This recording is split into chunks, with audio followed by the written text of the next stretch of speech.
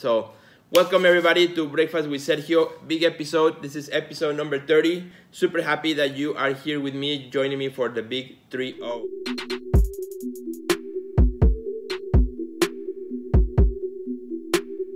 So what's for breakfast today? Well, today is sort of simple because I have a breakfast with a friend later on today. So instead of making myself breakfast, all I have is my green drink that I have every morning. And today in this drink, what I have here is chia seeds. I have also spirulina. I have wheatgrass and some other powder that my wife just got the other day. Just put it in here as well. And raw honey, a spoon of raw honey, mix it all in hot water. Then add cool water to kind of make it easy to drink. And that's it. That's my morning drink for the last, for the last 5-6 years. This is what I've been drinking every morning, 7 days a week, and it's just great. So that's what breakfast, at least right now, because again, I'm gonna have breakfast with a friend later on. The main reason this episode number 30 is so special for me is because this month, April 2018, it is my 30-year anniversary of being in the United States. As many of you know, I grew up in Mexico, and I grew up in Mexico City. I lived in Mexico City until 1998 when I was 16, and my folks and we came to Chicago area. And so that's been 30 years. This month, 30 years ago, I came here as a youth, as a 16-year-old, with no idea what future was going to be here for me. And I have to say it's been the greatest ride of my life, being here for 30 years. I'm super thankful for all the friendships, all the opportunities, and all the things that have happened in these last 30 years. So today, I want to share with you the 5 top lessons I have learned in the last 30 years about being an artist and about growing an art career. If I had to choose the top 5 lessons I have learned since I came to this country, to the United States of America 30 years ago, these are the top 5 things I can share with you, and I'm gonna do that right now. So with no further delay, the top 5 things I have learned since I came to the United States on a cold day in April in 1988. Here we go. The number one of the biggest things I have learned over the years is to be an executor of ideas. Be an executor of ideas. And here's what I want to say. Many people have many ideas. All the time in openings, I meet with artists, say, hey Sergio, I have this great idea, and I have this great idea. Everybody has a great idea, but only a small fraction of people execute on that idea. And this is why, because when you become an executor, you are going to sometimes fear, not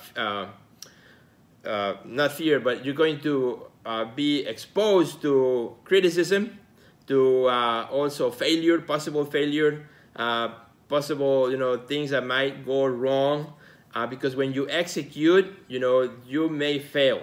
But here's the thing: you get up and you try again. You try again. So be an executor. A lot of these 5 that I'm talking about, they are almost like action verbs. Be an executor of ideas. Execution is really what makes the difference. You may have many ideas, but you have to execute. One day, I had the idea of opening a gallery and creating my own thing, and so I executed, and I made many mistakes along the way, but here I am, right? Other projects that I had in the past. One day I woke up in the morning and I told my wife, I have this great idea to do a show, to do an exhibition at the Garfield Park Conservatory, which is one of the largest park conservatories in the country, here in Chicago, the Garfield Park Conservatory. And I told my wife, I have this idea. It's going to be called Chicago's 12, and I want to curate the show, and I want to select 12 artists to work create art inside the Garfield Park Conservatory. And that was the idea, and I executed, and in 2012, we had an amazing show with 12 amazing artists. So you have to become an executor. It's no use to just having great ideas if you are not willing to take the risk to execute. So that's number 1, become an executor of ideas. That's, again, 30 years in the United States. That's one of the main lessons I have learned in these 30 years. The second one, number 2. I should have done backward numbers, but hey, anyway, it doesn't matter. Number 2 is Mentor your way up. And again, thanks everybody for sending the message. I love, the messages. As soon as the video is over, I always go and answer it and communicate with you as well. But number two, I want to go to the second one right away, is mentor your way up. Mentors are so important in life. Since I came here to the United States when I was 16 years old, it's all about mentors, finding people that can mentor you. That could be, somebody in your community. That could be somebody in your school, somebody in your church, somebody in your proximity, in your closest circle of friends, or in the outer circle of friends. But mentors are super important. I always had mentors in my life. I still have mentors today that I meet with on a regular basis on various areas of my life, in art, in my spiritual life, in my personal life. Mentors have helped me a lot, to get a clear perspective of life. That's what a mentor does. I think that a mentor is not a person who you ask a question and necessarily gives you an answer, but a good mentor is the person that you ask a question and they'll point you in the direction where you will find your own answer. And that's what a good mentor does. So my friend, find mentors and mentor your way up to wherever you want to go. Third big lesson that I have learned in these last 30 years of being in the United States is create your own path. Create your own path. When I was in school and when I finished art school, I wanted to curate and I wanted to be an artist at the same time, and I wanted to create projects and I wanted to design, and people all the time tell me, but which one do you want to do? Pick one. Do you want to be an artist or you want to be a curator? Do you want people to know you for your curator work or for your artwork? How do you want people to know you? And I always said, well, if you come to my shows that I curate, you will know me as curator. If you come to my shows that I do as an artist, you will know me as an artist. Doesn't matter how you get to know me, that's just the entry point to really get to know who I am and what I do. So my friends, create your own path. What makes sense for you is what is important. You don't have to be like the artist next door. You don't have to follow the path that has always, the way that things have always been done. I love being entrepreneurial. I love to start projects and start things and doing things. And that's who I am. That's my nature. So that's the type of path I create. I love as much going to the studio and making the art as much as I love and to the gallery and curate a show and work with artists and work with installers and the marketing. I love the whole process of that. It's not just a job. It's not like, oh, that's my day job and then I go in the studio and do my art. No, I see everything as my art career. That's what I do. So create the path that best suits you. For some of you, might be also education. So maybe you are wonderful, amazing teachers, and that's part of your art career too. It's not just a day job, but it's also something that you love to do and you see it as part as your art career. So create your own path for your art career. You are the only one who can do that. Otherwise, everybody will tell you what you should do. So that's number 3. Number 4, and we almost get to the last of them. Thanks everybody for awesome messages. I'm looking at some of them right now. Super cool. Good morning, everybody. Happy Friday.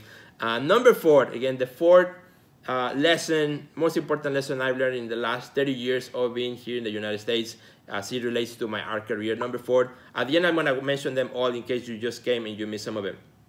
Number 4 is be community. Be community. Notice that I say be community, not be in a community. Big difference. You can be in a big community, but be community is such a different thing. It's about the action of being the community yourself, of interacting with your community, of engaging with your community, of being part of community.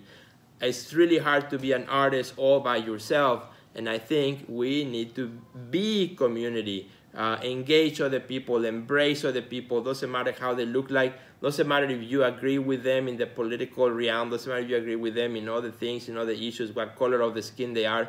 It's about being one in community. And when you are, part of that community, you all grow together. One of the things I've loved to do for the last 30 years is being part of a community and building community. That's one of my biggest passions. And it all started when I came here in 1988, when I was 16 years old. I started, the idea of community in my church, because my dad is now a retired pastor. That's why we came here to Chicago. And that community started in a small church of just a few people. That was my only community that I knew. Then I went to art school, and then that became another larger community. And then I finished art school and started the gallery with my friends. So that became a little community. Then we started the community inside the Joby Art Center, and that became a larger family, which we worked together for the goal of building the community of the art center.